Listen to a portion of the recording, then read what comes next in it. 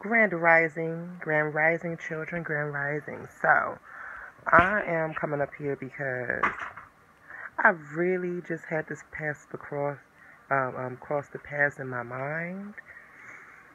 And that thought is, when you continue to accept less than you deserve,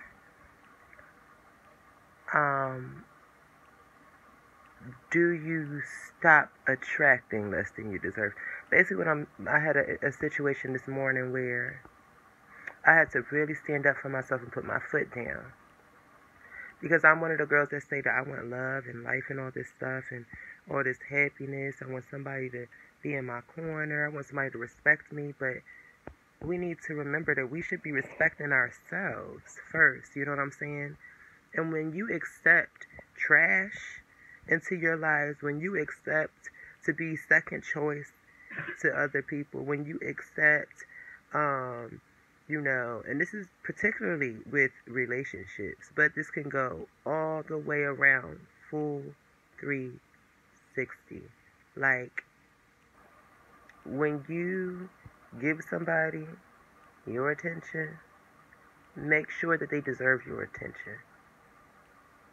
Don't just go accepting less than you deserve, because that's all you're going to get ever in life. It took me a while walking up the mountain, but guess what? I found out today. So, with that little bit of knowledge and self-reflection, I want to give that little bit of knowledge to you. Stop accepting less than you deserve, and stop allowing people to treat you any old kind of way that you don't deserve to be treated. Because first of all, nobody's to blame but yourself. You are the blame. You can't keep going around pointing fingers at other people when it's your fault that you're accepting and attracting. Because first of all, you attract lots of different things. Whatever you're thinking, whatever you're feeling, but when you choose to accept those things, whether they be positive or not, you are in control. So I want you all to remember, never settle for less than you fucking deserve. And make sure, especially you ladies out there, remember that you are queens and you are gods. God is gods. You rule the world. Period. On period on period. And these misogynistic men can negate that all they like. But the world wouldn't have been here without two energies. Or at least one that could give birth.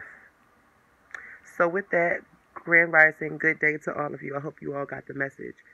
I'm probably going to go live a little bit later about this topic because that really bothered me. The simple fact that I gave you the time of day, even if it's on social media, gave you my phone number, and you still choose to disrespect me because I said no, because I told you no, I didn't feel comfortable doing something. So now you're going to play the ignore game with me. And then when I hit you back on the app and tell you, oh, I sent a video, now all of a sudden you want to motherfucking talk to me?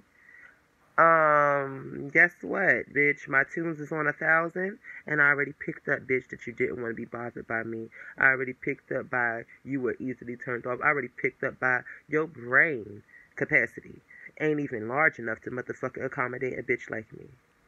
So, with that being said, again, good day.